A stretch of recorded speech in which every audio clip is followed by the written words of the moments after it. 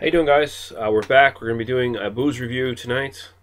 This is going to be a bit different for me because I don't believe I've ever done a straight-up vodka review before, so this is going to be a first for me. I know I've had people in the past ask me to do vodkas, and I haven't really been all that into doing it because, to me, I've always been of the mindset that vodka is something that you almost always have to mix with something to get any sort of good out of it. I've always sort of felt like vodka is fairly flavorless and odorless, so there wasn't a lot of difference between different vodka brands. I'm willing to allow that I'm probably totally wrong about that, and people can definitely yell at me in the comments section if they feel like it.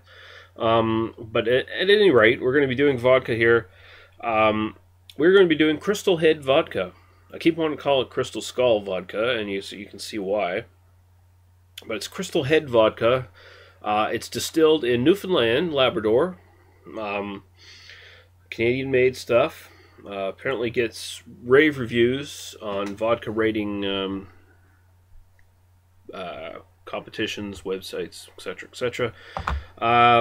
Started up by Dan Aykroyd and some other dude, John Alexander or something his name is, who's an artist or something, but Dan Aykroyd you definitely know from Ghostbusters. Saturday Night Live, stuff like that. But yeah, basically the whole design concept has to do with the idea of 13, like some sort of legend of 13 crystal skulls scattered across the world by some ancient civilization, which most people think are aliens. If you've seen that stupid, the latest Indiana Jones film that almost totally ruined the entire franchise, that had the crystal skull in it or whatever, right? And Dan Aykroyd's way into alien abductions and paranormal shit like that. Like, he's a true believer in that sort of stuff. So that's basically where it came from. And it's 40%. You can buy a 750 milliliter bottle in the NSLC now for $50. $50 square, I guess. It's $49.98. And I guess with the pennies rounding up, that probably takes it to $50 square, right? Okay. And the vodka is quadruple distilled and triple filtered through charcoal and triple filtered as well through Herkimer diamond crystals, something like that. I have no idea. I have no idea what that entails, what it has to do with the quality of the vodka, anything like that. Like I said, I'm a total noob when it comes to vodka. It's just not my thing at all. But we're going to dig into it here and see what we think. See if we can get anything out of this. So this might be a very bad review. I can probably guarantee it's going to be a very bad review because I have no idea.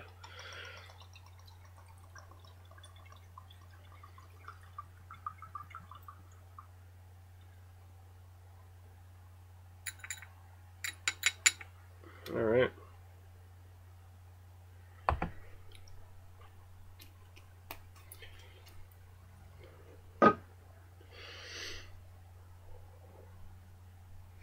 Well, of course, it's clear as day, like just about every vodka I ever see. I have seen some vodkas that are a bit darker, but basically looks just like water. Definitely get the legs on the side of the glass there. Syrupy almost kind of legs. So we'll go right to the aroma if there is any.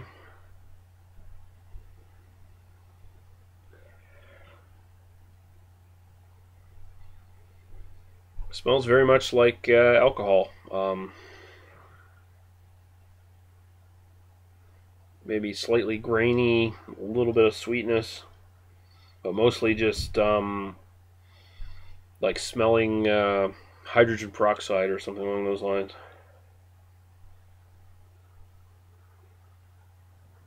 Yeah, nothing that I can detect at all. So cheers, we'll go right to the taste.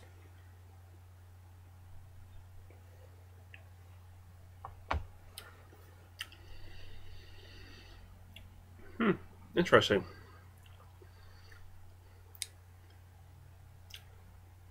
Definitely burns the tongue a little bit. Definitely has a flavor.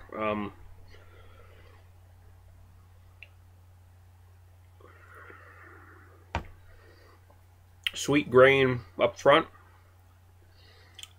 Gets a bit sweeter as it lingers on the mouth. no real finish to speak of. I don't know if vodka is supposed to have a finish at all.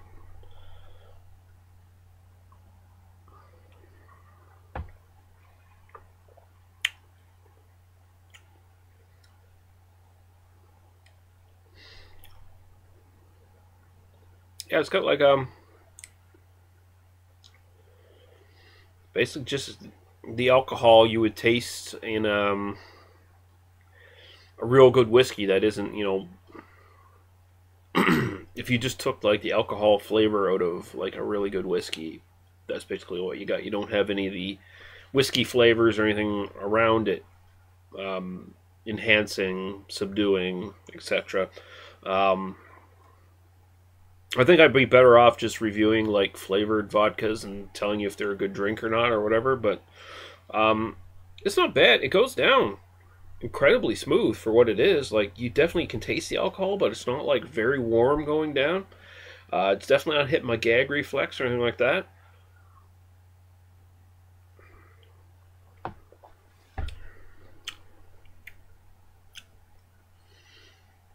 Almost, there almost is like I dare say like a charcoaly taste to it. Maybe that's what the charcoal filtering does. I have no idea. So don't quote me on that. I'm not pretending to know shit about this. It doesn't taste bad. I can't say not recommended. Definitely. I mean, I'm definitely not going to give letter grades to this, like I've started to do with whiskey. I have no idea about vodka at all, so I'm just going to say thumbs up. It's recommended in the sense that it has essentially no flavor. It's very smooth going down. You do get a little bit of alcohol warmth, a little bit of alcohol burn, but nothing major.